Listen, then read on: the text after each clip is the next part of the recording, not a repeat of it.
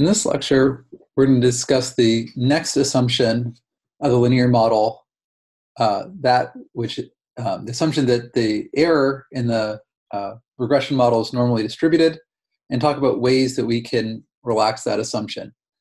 In some ways, there's a very wide suite of ways we can relax that, essentially building a data model around any other distribution other than the normal. But there's one particular important class of models called generalized linear models that attempt to retain the linear model structure of linear models while relaxing that assumption of normality. So this is a specific set of solutions, not a truly general set, but we've kind of conceptually covered the general set of solutions in prior lectures. So the idea of the generalized linear model is to retain that linear function, but allowing alternative probability distribution functions to be used in the likelihood. The real challenge here is that for many of those PDFs, the range that the model parameters are allowed to take on is not minus infinity to infinity, which is what it is for the linear model in the normal assumption. And so there's a need to account for that. And so, for example, in the Poisson with lambda, that lambda can only be positive, or in the binomial with theta, the probability term, that can only be bound between 0 and 1. And there's multiple ways that that could be addressed, but the standard one in generalized linear models is what's called a link function. A link function is a function used to translate our linear model to the domain of the probability distribution. Worth noting, the link function actually technically should be thought of as part of your process model.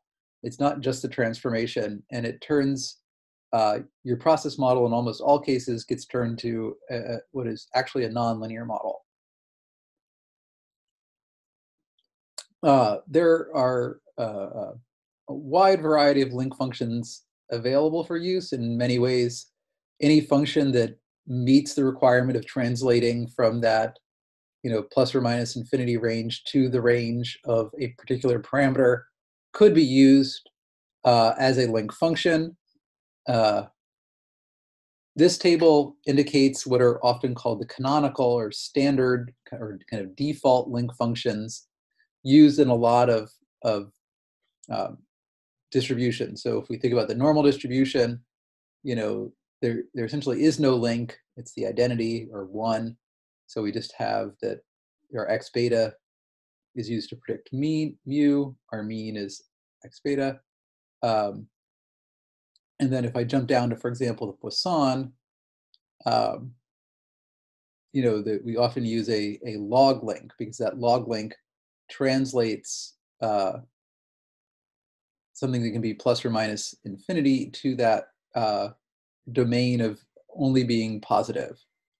For the exponential and gamma models, where their rate parameters often are kind of make sense in terms of a 1 over the inverse function is often used by a link. And an important case I want to dive into in more detail in this lecture in particular are the link functions for the binomial and multinomial models, which are based on what's called the logit link. So this is an example of the logit link. It says that our linear model is related to the log of the mean over 1 minus the mean. And the mean, because we're thinking about the mean in terms of a probability, for example, in the binomial, that would be your theta, 1 over theta. This is expressed essentially giving us the odds in favor of one event versus the other. And so the logit is interpreted as the log of the odds. Some important reference points for the logit. If your probability is 50%, so you have a 50-50 chance, so your odds are 1 to 1. or an odds of 1. The log of that is 0. So we look here on the x-axis, in the probability, a 50% probability translates into a logit of 0, or if we look at it the other way in terms of the inverse, which is how the function actually gets used in practice, a logit, if 0 goes in on the x-axis, that predicts a 50% probability. The logit, this combination of a binomial or binomial probability as our PDF combined with a logit transform, gives us one of the most common and important cases of generalized linear models, which is logistic regression. And logistic regression is used in cases where the observed data can only take on 2 states, a 0 or 1, a true or a false, present versus absent. Numerically, it usually coded as a 0, 1. Since the linear model that underlies this is making a prediction for each x separately, predicting each y separately, that binomial model is a sample of 1 for each individual data point, giving us a Bernoulli. And so we end up with a overall likelihood that involves a Bernoulli data model in terms of theta, and a process model where the logit theta is related to our linear model x beta. Important to remember that logit, that kind of sigmoidal shaped, S-shaped curve of the logit is part of our process model. It's not truly a linear model. And then if we fit this in a Bayesian perspective, we would also need a prior on the betas. Graphically, we can look at this and see that we have a relation between the x's and y's, dependent on some beta, some prior and some betas. But because the binomial distribution represents all of its uncertainty in terms of sample size and probability, there's not an additional sigma term. So we don't actually have an additional sigma like we do in the linear regression. We just have the slopes and intercepts. So this is an example of what typical data would look like if you were fitting a logistic regression. It's just zeros and ones. One thing that often happens with the sort of binomial data is it can often be hard to know, what is a sensible model to fit. So one thing that I often do to help visualize the underlying patterns in this data is I often bin binomial data and then calculate the binned means. And so here's an example of calculating the binned means over these ranges from 0 to 2, 2 to 4, 4 to 6. And the bin width can be whatever you want. You kind of want to kind of strike a balance where if you make the bin width too wide, you're averaging over a lot of potential pattern. If you make the bin width too narrow, you're going to see a lot of noise. It's also worth noting that you can actually also calculate the uncertainties within each bin as well, if you kind of wanted to get a estimate of the standard error around that mean. So in terms of fitting logistic regressions, let's start with the maximum likelihood. There's 2 options there. One is that there actually is a built-in function in R for fitting most basic GLMs using the kind of the standard probability distributions and link functions. So for example, if I want to fit a binomial model with a logit link, I use the GLM function instead of the LM function. I write the equation for the model the same way as I would in LM, so I could easily add additional terms and interactions and whatnot, same as I do in LM. But I have this additional argument which tells me, family tells me what probability distribution I want to use, and then within that probability distribution I have to specify which link function I want to use.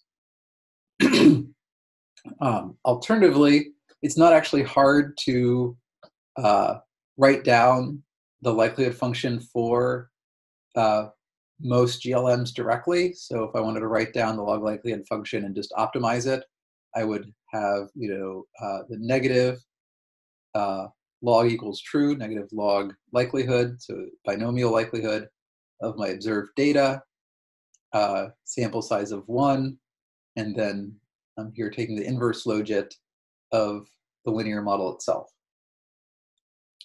Either way, I will get the same answer.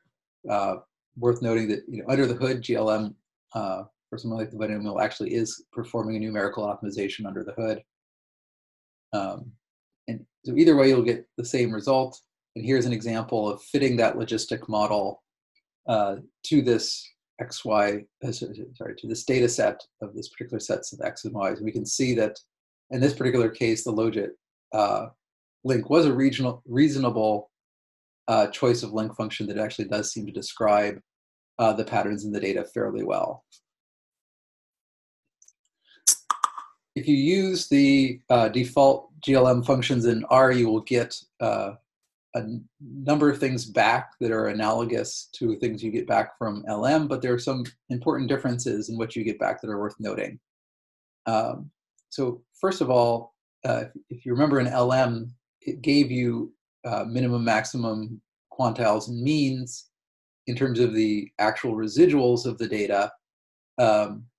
In a GLM, those residuals don't necessarily make sense in terms of absolute numbers. So here the residual is actually expressed in terms of deviance rather than the actual numbers, because remember the data is just zeros and ones, and so if you calculated absolute residuals, they'd be just the difference between what the logit predicted in either 0 or 1, which isn't actually very informative. But here we're kind of expressing this in terms of how close the observation is to the log likelihood. We get coefficients out, coefficients out in terms of our estimate of the slope, our standard error, those slope, we get estimate of the slope and intercept, we get a standard error for the slope and intercepts. And then given that parameter value and standard error, we can calculate a z-score, and given that z-score, we can calculate a p-value. And so a lot of that is similar to the standard LM. Another important difference, though, is that the standard LM will express in this last block a statement about degrees of freedom and root mean squared errors. And here, instead of expressing that RSME error, we're seeing now the residual in terms of deviance. And so the residual deviance is the deviance from the model itself at the maximum likelihood estimate, given the number of degrees of freedom, which is the sample size minus number of parameters. The null deviance indicates that it also fit a null model here, which would be when there's just intercept and no slope.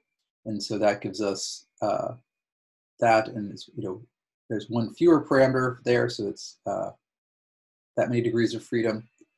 And you could actually, from this information, calculate the AIC, because, for example, if this is the deviance of our model, and in this case, we would then need to apply the penalty for complexity, which in this case is 4, because we have 2 parameters, an intercept and slope, times 2.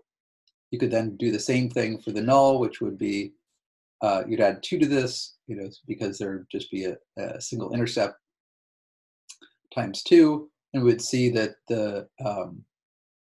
in this case, the univariate logistic regression is doing quite a bit better than the null model of no relationship with X. And you can also, in addition to calculating the means, you can also use predict to put interval estimates around GLMs. It's also not hard to bootstrap those interval estimates if you homebrew these things yourself. It's worth noting that the logit is not the only option for a link function when you use a binomial model.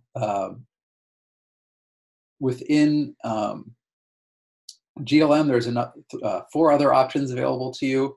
In addition to the logit, you could also choose the probit, which is the normal CDF. That was actually the link function that we used back in the maturation model lab. There's the couchit, which is the cumulative Cauchy. Cauchy, remember, is a distribution similar to the normal and Laplace, and that it's defined on from plus or minus infinity, but it's a much higher variance than either the normal or the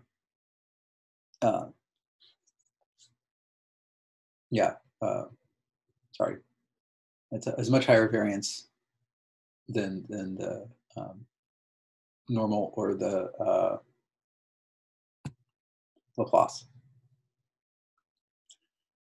We could alternatively choose a log link function, which has some danger because it'll choose parameter values that make sense over the range of the data you have, but obviously could extrapolate, can't extrapolate to negative values, but could potentially extrapolate to probabilities greater than 1. And then there's this complementary log-log, which unlike the probit and the couchit, it's sigmoidal, but is not necessarily symmetric, and often is chosen when you have values that are very high or very low probability. So it's kind of more sensitive in those regions. And then finally, if you're coding up the model yourself, you can choose any function at all that relates, that can translate from that plus or minus infinity back to the 0-1 domain. So here's an example of fitting logistic regressions, binomial GLMs under the different choices of the logistic link function versus these 4 other link functions, probit, couchit, log, and complementary log-log. And we can look at how each of them performs. In this case, you can see that the logit and the probit give you very, very similar fits. The couchit, you kind of see this fatter tailed behavior of that model. The log, makes sense over this domain, but you could see that if you had an X bigger than the ones that we observed, you would start extrapolating to probabilities greater than 1. And then there's this complementary log-log, which we can see is slightly asymmetric. Moving beyond this, we're going to continue in our next lectures thinking about generalized linear models and expanding this topic from kind of classic frequentist logistic models to how we implement Bayesian logistic models, and then move on to other GLMs such as the Poisson and multinomial model, and then move from there into continuing to think about the assumptions of linear models and how we relax them.